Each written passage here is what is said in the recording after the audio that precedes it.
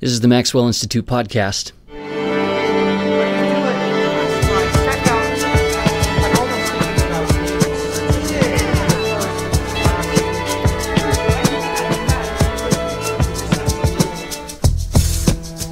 I'm Blair Hodges. Last Wednesday, July 2nd, Science Books in Provo hosted a roundtable discussion about the relevance of Scripture. And this panel featured three scholars. First, Joe Spencer. He's wrapping up his PhD in philosophy, and he just published For Zion, a book that theologically examines hope. Second, David Bokovoy. He's a biblical scholar who recently published the book Authoring the Old Testament with Cofer Books. And third, Adam Miller is a philosophy professor who recently published his best-selling book, Letters to a Young Mormon, earlier this year here at the Institute. Janiece Johnson moderated the panel. For this episode, I've spliced together the three panelists' papers. If you'd like to hear the question and answer portion, Cofer Books posted a video of the event on their Facebook page. Keep in mind that the views presented here, as always with this podcast, don't represent the official positions of the Institute, BYU, or the Church of Jesus Christ of Latter-day Saints. I hope that listening to these scholars talk about their fruitful ways of engaging Scripture can help enhance your own Scripture study. It's the Maxwell Institute podcast. Here's Joe Spencer.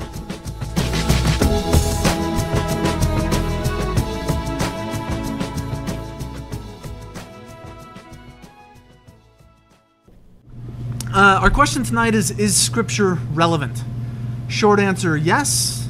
Long answer, well, let's see. I've titled my remarks, Scripture and the Structure of Religious Life. I begin then with an assumption. Religious life has a structure. What do I mean by structure? I mean something like what you experience when you develop skills in connection with a game. The rules and constraints of a game organize a kind of network. Take chess, for example. You have a number of rules. How many spaces and in what direction a pawn can move, depending on its position, for instance. You also have a number of constraints. The board is only 8 squares by 8 squares, no more, no less. To become a good chess player isn't simply to learn these rules and to recognize these constraints, nor is it to learn a few good strategies or clever moves.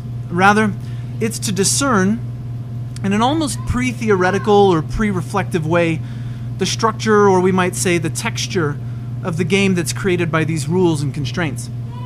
You come, as it were, to inhabit the topological space of the game as you play it again and again. Let me use that term topological in a technical way. There's something constant in chess, even when you play with different people using different strategies. Something constant even when you use larger or smaller boards and pieces, or when you alternate between playing a computerized version of the game and playing at the park. Something like this is operative in religious life as well. It has a topology, a kind of structure that remains constant despite our changing circumstances and our fluctuating relationships with others. Religious life has a texture. There's a way of being before God that can't be a matter simply of learning either the rules or the constraints of the religious life. There's a way of being before God that can't be a matter simply of acquiring a few good strategies or clever moves. To be religious well isn't to dupe some divine being into granting you otherwise inaccessible bliss, but nor is it to figure out how not to break any rules or ignore any constraints. The rules and the constraints are just the conditions for the possibility of playing the game. They don't play the game for you, they can't, and it's no good trying to use the game of religion to corner some deity, thereby winning some grand prize. In fact, it turns out, if Mormon theology is worth anything, that there's nothing to win but the opportunity to play the game in the first place, which prize has already been won for you, and the opportunity to go on playing the game forever, something one wins only by insisting on playing the game here and now. There's thus a topology of religious life, a constant structure that underpins it and that we're trying to find. How do I begin to feel its contours? This, I think, is where Scripture comes in. What makes Scripture what it is, what makes Scripture Scripture, in other words, is the way we've collectively come to recognize that it can give us a sense for the structure of religious life. We canonize it through a process that almost always involves compromising its strict historical value, emphasizing and exaggerating what in it is least historical, because we find in it something that outstrips the merely historical. Scripture shows us how the religious life retains its consistent structure or topology even as the ebb and flow of history twist and stretch and deform religious settings and situations.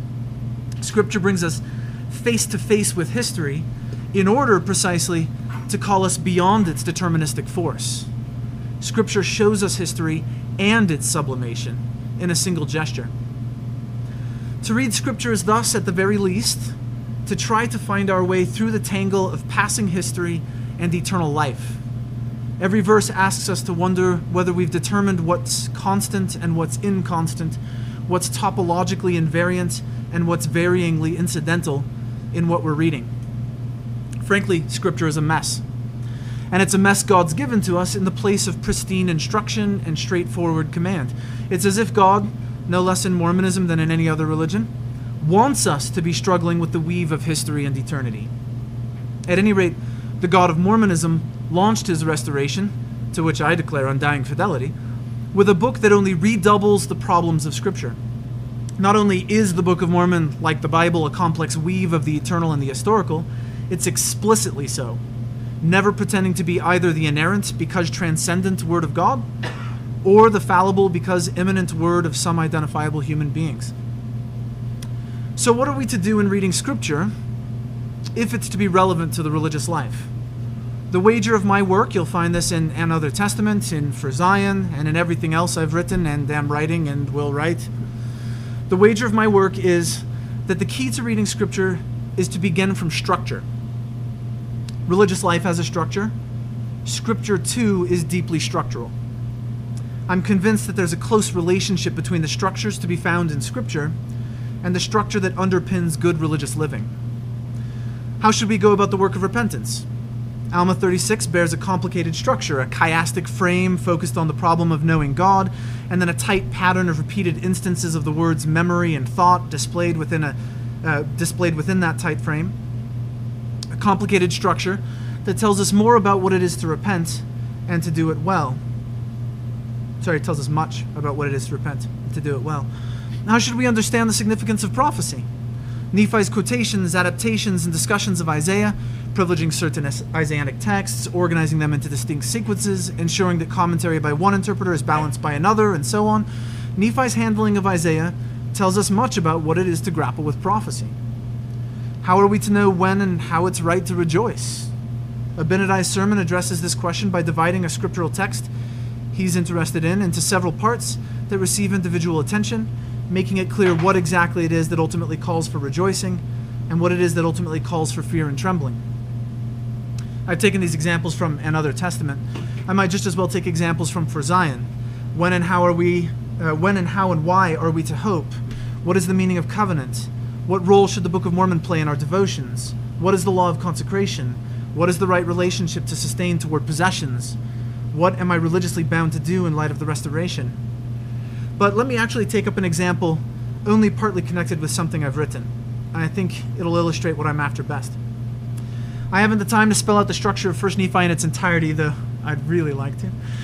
Let me say that it's remarkably structured, unmistakably with the intent to say something about the relationship between reading Scripture, in Nephi's case Isaiah, and experiencing the prophetic gift, in Nephi's case his apocalyptic vision. Within that larger structure, though, there are a couple of smaller structures that have drawn my attention lately. The first half of 1 Nephi, what's now 1 Nephi 1 through 9, was originally made up of 2 chapters, each opening and closing with crucial discussions of texts and records. What's now 1 Nephi 1 through 5 opens with the story of Lehi being brought a book from heaven and closes with the story of Lehi being brought a book from Jerusalem. In each case, the book inspiring him to prophesy. What's now 1 Nephi 6 through 9, moreover, opens with Nephi clarifying the relationship between his small plates and his father's record, and closes with Nephi clarifying the relationship between his small plates and his other record, the large plates. Over the course, then, of the first half of 1 Nephi, Nephi forces us to grapple with 5 sets of records, all of them introduced in the structural elements that Nephi uses to organize the narrative he tells there. The opening narrative, you all know it far too well, it's the only one we ever read, concerns the complicated and frankly troubling circumstances under which Nephi retrieved for his family one of those several sets of records, the slaying of Laban, to acquire the brass plates. As Nephi tells that story, it's the tale of how he himself came to understand what it is to relate religiously to Scripture. Nephi portrays himself as a clueless lad who believed the life of faith was solely a matter of getting the rules and the constraints right. I will go and do, etc. And he portrays himself as coming too little, and too late to the realization of what the life of faith really amounts to. Only once, that is, he turned his brothers irreparably against him. It's profoundly ironic, I think, that we tend to respond to Nephi's story in much the way his immature early self responds to God's command. We take the point of the story to be about rules and constraints, as if the point of the story were to recommend scapegoating or to qualify the commandment not to kill, rather than to be about finding our way, tenuously, into the religious life. Whatever the ethical implications of Nephi's actions, or what he attributes to the Spirit, he's trying to tell us something about the complexities of religious life, of what it is to read Scripture, of what it is to grow into spiritual maturity, of what it is to have ruined fraternal relations and still to seek reconciliation. Scripture couldn't be more relevant. Unless, of course, God's as dead for us as he is for so much of the Christian and post-Christian world. If we're the heirs of an attenuated Christian morality but without the breath of religious life that could animate it, then we needn't bother with Scripture. But if God still lives, at least as our interlocutors, then Scripture is what gives life to our religion. It's in Scripture, if anywhere, that God breathes freely.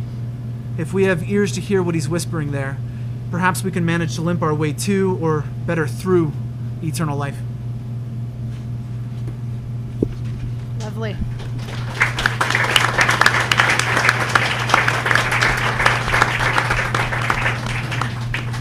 Thank you, Joe. I think that started us off very, very nicely. Good suggestion, David. Now my question is, who wants to go next? David? Okay. We'll let you. Okay. I'm going to let Adam round us off. So in answer to the question, is Scripture relevant, Professor Mark Wright of Brigham Young University came up and said, if any of you answer no, I'm going to come up and punch you in the face. So not to embarrass him, but my answer will be yes. So my series, Authoring the Old Testament, provides an LDS audience with an introduction to higher criticism. Higher criticism refers to a scholarly attempt to explain inconsistencies in the Bible by identifying its original sources. As an interpretive tool, higher criticism constitutes a central part of the historical critical method.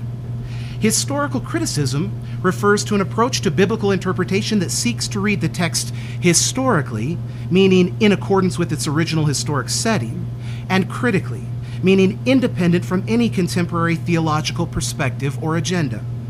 It is a secular approach to Scripture. However, for a believer in Holy Writ, reading scriptural text while looking for the diverse ways in which authors express their religious views accepts the idea that God speaks to individuals according to their understanding. Often contemporary readers of the Bible assume that ancient authors saw the world in a way that parallels the modern religious experience. But if readers approach Scripture this way, they fail to allow the original author to share his own experience with the divine. Reading modern conceptions into ancient text limits the original author's ability to tell us what he knows. And what he knows is often vastly different than our own knowledge. By reading Scripture critically, a believer in the text inspiration can gain an increased understanding of the various ways in which God has touched the hearts and minds of his children. Therefore, my series, Authoring the Old Testament, is not purely secular. I believe that there is a deep spiritual component to this endeavor. For centuries, readers of the Bible often interpreted it as a privileged source, assuming that the Bible is perfectly harmonious and without error, since some, if not all of it, came directly from God. It was believed that the Bible should therefore always be privileged above other books in a way that harmonized or simply ignored inconsistencies. In adopting the historical critical method, contemporary biblical scholars reject this paradigm. Instead, they treat the Bible as a real book, with contradictions, historical errors, and even failed prophetic predictions. Unfulfilled prophecies in the Bible is one of the topics that I'm currently addressing in Volume 2 of the series. And in the brief moments that remain, I would like to share a few thoughts I put together on this topic. Biblical prophets served as messengers and mediators for God. Yet notwithstanding these roles, there is always a limitation to the prophet's ability to correctly ascertain the will of divinity. Prophets, in other words, don't always get it right. This point is made clear in the book of Jonah. Written perhaps sometime during the Persian period, Jonah seems to function as a type of satire, outlining the way a prophet's own bias may interfere with the correct articulation of the divine will. When Jonah finally accepts his prophetic commission, he enters the city of Nineveh and presents a prediction. 40 days more and Nineveh shall be overthrown. Jonah's declaration is not conditional. It is a declaration of fact. The city will be destroyed in 40 days, end of story. Much to Jonah's consternation, however, the people of Nineveh believed God and repented of their wickedness, saying, well, who knows, but that God may turn and relent. He may turn back from his wrath so that we do not perish. Jonah hated the Assyrian people. He would rather have died than see them repent. Though inspired, after all, God had called Jonah to cry repentance to the city, Jonah's articulation of the prophetic message was directly influenced by his own weakness. Even though Jonah predicted their destruction, the people came to the conclusion that there was perhaps a way to cause the prophecy to be unfulfilled. They weren't certain, hence the questions, who knows, and he may, for after all, no one, at least from their perspective, can truly predict the mind of God, not even his prophet. And ultimately, they succeed. The prophet's prediction failed. The story of Jonah and his failed prediction therefore seems to acknowledge what we encounter all throughout the Hebrew Bible. There is always human agency, and therefore a degree of uncertainty in any attempt to speak for deity. The Book of Mormon seems to acknowledge the idea of prophetic limitations through two separate events linked together from a literary perspective. In the opening chapter of the Book of Mormon, we encounter a moment of great tension as the prophetic figure Lehi attempts to console his wife Sariah's fears that she has lost her sons. The account presents Lehi's prophetic conviction as words of consolation. For behold, I have obtained a land of promise in the which things I do rejoice. Yea, I know that the Lord will deliver my sons out of the hands of Laban and bring them down again unto us in the wilderness. As prophet, Lehi offers at least two predictions. One, God would deliver his sons. And two, God would help the boys find their parents again in the wilderness. Both of these predictions are fulfilled in the narrative. But at this point in the story, Sariah feels she has lost everything, including her 4 sons. The account itself is told from the perspective of Nephi, the Book of Mormon's first narrator. He identifies the purpose for Lehi's prophetic prediction with this statement, "And after this manner of language did my father Lehi comfort my mother Sariah." From Nephi's perspective, Lehi did not rebuke Sariah for her complaints. Instead, he demonstrated compassion and attempted to provide comfort through his prophetic predictions. Still, the narrative makes clear that Lehi's effort was only partially successful. The account states, "And when we had returned to the tent of my father, behold, their joy was full, and my mother was comforted." The repetition of the word comfort as completed action proves meaningful. From a literary perspective, Lehi sought to comfort his wife through his prophetic prediction, but comfort as a completed action came only when Sariah once again held her sons in her arms. The power of prophecy to bring about a palpable physical result appears circumspect. When the Book of Mormon is read synchronically, this exchange can serve as a type of foil for another literary allusion to comfort. Though the Book of Mormon presents the Book of Alma as an account that derives from a separate record from Nephi's small plates, the account of 1 Nephi stands in contrast to the way the Book of Mormon later depicts the power of deity to invoke that same state of being. In Alma 17, Mormon depicts the impressive spiritual abilities of a group of men known as the Sons of Mosiah. As a result of their faithfulness, the account reads, "And it came to pass that the Lord did visit them with his Spirit. And he said unto them, Be comforted. And they were comforted." In this instance, God speaks a command, "Be comforted," and the narrative demonstrates the power that accompanies direct divine speech through the completion formula, "And they were comforted." Theologically, this reference to the ability of the divine word when spoken by God himself to produce immediate results reflects the literary pattern in Genesis 1, where God speaks and the narrator responds by depicting completed action, right? God said, "Let there be an expanse in the midst of the water, that it may separate water from water," and it was so. Juxtaposing these two episodes in the Book of Mormon that deal with speaking words of comfort presents a profound theological message. Throughout Scripture, prophets appear depicted as the mouth of God, As messengers, they articulate the divine word, yet no matter how dynamic a man or woman may be in uttering inspired words, there is a limitation to the power of prophetic speech that God himself does not face. Prophets must be taken seriously as the Lord's mouthpiece, and I would add the scripture they produce. But prophets are still human. Divinity speaks, and it is so.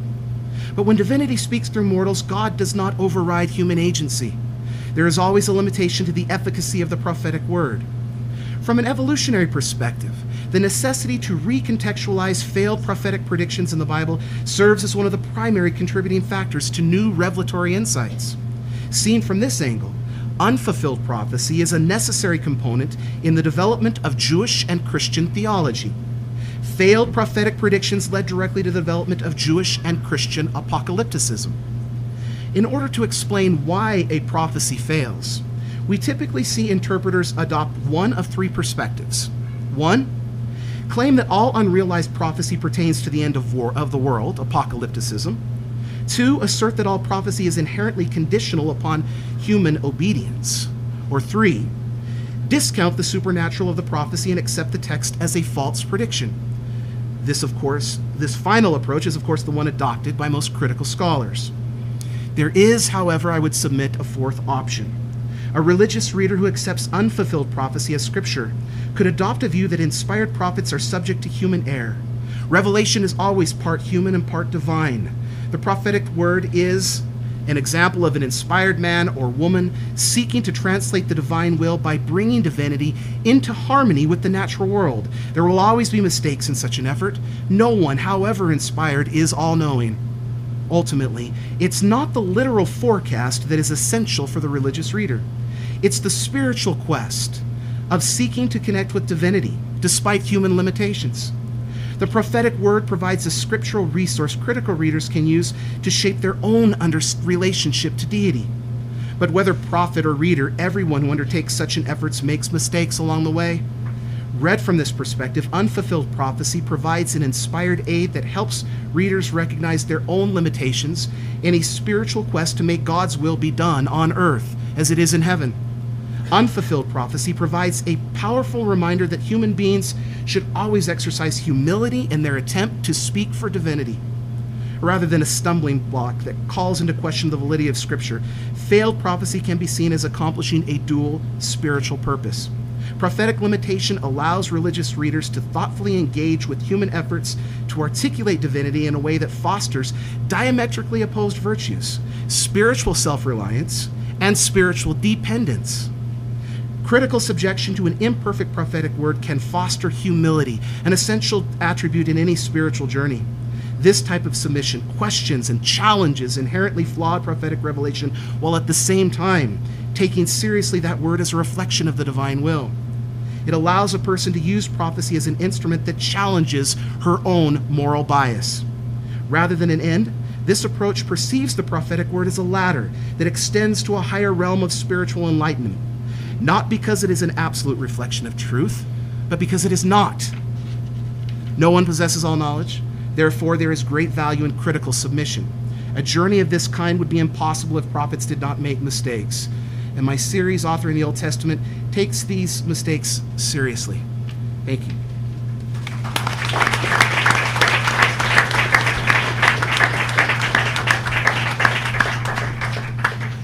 Thank you, David. Now we'll move on to our last snippet from Adam. Thank you for coming tonight. It's good to be here with so many friends and with new friends. Janiece and not quite so new friends like David, and especially my constant partner in dialogue and co-conspirator in so many projects, Joe Spencer. I'm going to read to you tonight a little bit from a chapter on Scripture in my book, Letters to a Young Mormon. I wrote this book over the span of a year or so, facing the imminent event of my oldest daughter becoming a teenager. She's headed to high school in just a month and a half.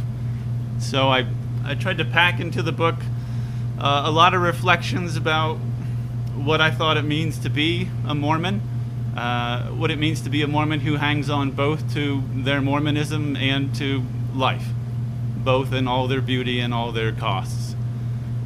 And that's what I've got here. Some of the things that are in here I expect that she might find useful right now. Some of them are just things that hopefully she'll find useful at some point in the future. I wrote a book a couple years ago called Speculative Grace for a general audience of other professional philosophers, in which I proposed a kind of approach to metaphysics that views the process of translation as ontologically fundamental. I'm not going to talk about any of that tonight, so you can relax. But that has everything to do, I think, with this particular chapter on Scripture, in which I propose that we understand reading Scripture itself as an act of translation. And that's what I'd like to talk about.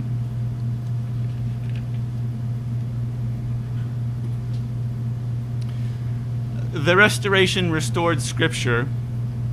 God showed himself to Joseph Smith first as flesh and bone and then as ink on paper. When he appeared in the sacred grove, Jesus quoted Scripture. When he appeared in Joseph's bedroom, Moroni quoted Scripture and then sent Joseph to unearth more.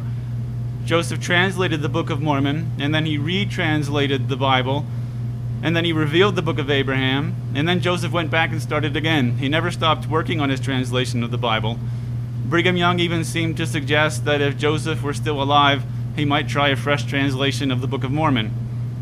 Joseph always expected more revelations, and translation was one vital name for the hard work of receiving them. For Joseph, translation was less a chore to be done than a way day by day of holding life open for God's Word. Translating Scripture is a way of renewing life. In translation, we lend our lives, our minds, our ears, our mouths to the local resurrection of old texts, dead words, and lost voices. We put down our stories and take up theirs, and as we give voice to them, they, for a time, rejoin us in the land of the living.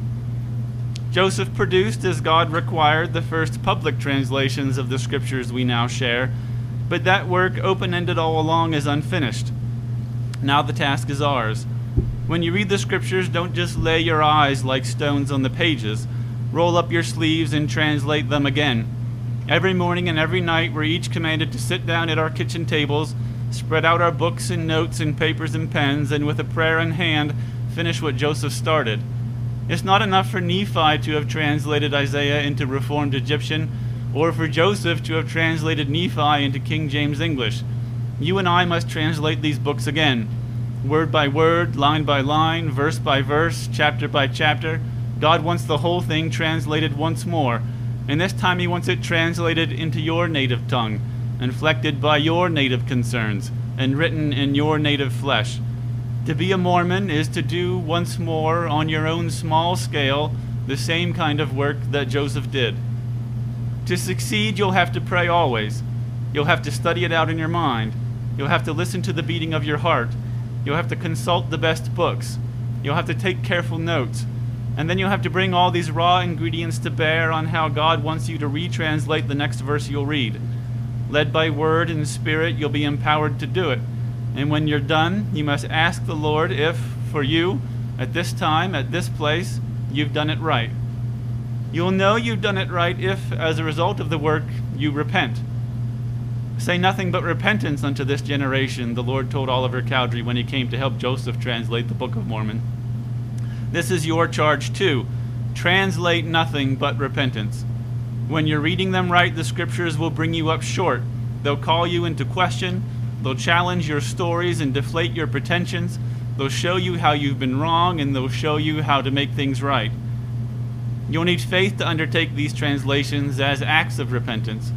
You'll have to trust that the books can withstand your scrutiny, and you'll have to trust that God, despite their antiquity, can be your contemporary in them. The Lord counseled Joseph that, quote, "As all have not faith, seek ye diligently, and teach one another words of wisdom. Yea, seek out of the best books words of wisdom. Seek learning even by study and also by faith." This is good, though circuitous advice. On the one hand, if you lack faith, seek wisdom out of the best books. On the other hand, if you lack wisdom, seek learning by faith. Your ability to translate with power will depend on your faith, and it will be amplified by your familiarity with the world's best books. The wider you read in Lao Tzu, Shakespeare, Austen, Dogen, Plato, Dante, Krishna, Sappho, Goethe, Confucius, Tolstoy, and Homer, the better off you'll be. The more familiar you are with Israelite histories, Near Eastern archaeologies, and secular biblical scholarship, the richer your translations will be rendered. Don't be afraid for Scripture, and don't be afraid of these other books. Claim it all as your own. Doubtless, the world's best books have their flaws, but this just means that they too must be translated. You'll need to translate them so that they can contribute to your own translations. As long as these other books help you to translate repentance, then you're still doing it right. Don't balk at this responsibility or hand it off to church leaders. Our minds go dark and our hearts go cold when we set this work aside. Quote, "Your minds in times past have been darkened," the Lord told Joseph, "because of unbelief, because you have treated lightly the things you've received, which vanity and unbelief have brought the whole church under condemnation." Our minds go dark when we've treated this responsibility lightly. We don't sit down with the Scriptures, and we don't study them out in our minds, and to our discredit, we've often dismissed the world's best books rather than translate them. As a result, we'll remain under this condemnation until we repent and remember the New Covenant, even the Book of Mormon. The Book of Mormon is this New Covenant. It is itself what God promises you. It is given to you as a Urim and Thummim, as your own personal seer stone. Look into it and learn how to see the world by its light, and as you do, you'll be shown not only how to say, but to do what the Lord requires.